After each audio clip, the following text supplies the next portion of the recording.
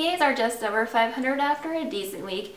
The game-winning bunt may have put a bad taste in our mouths, but I'm not sorry to say I think the A's had a pretty good week. They began the week with a 3-1 series win against Baltimore, in which they scored 35 runs. That may have been against a team that lost 115 games last season, but it still counts.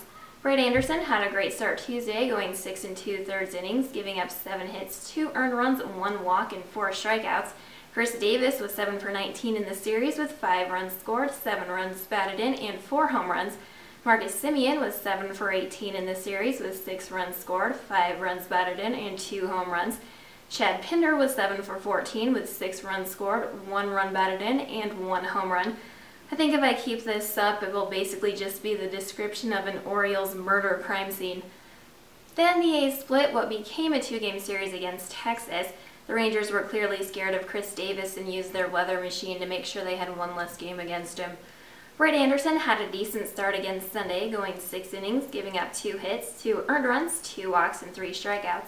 Then the bullpen had some whoopsies.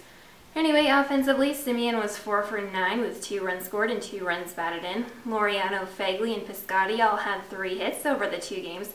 Chris Davis hit a home run. I'm not sure that needs to be announced when they play Texas.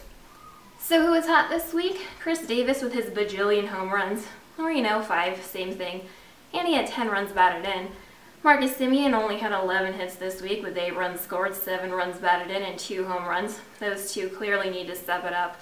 So does Chad Pinder, who had a measly 7 runs scored. This week in A's baseball and a meme,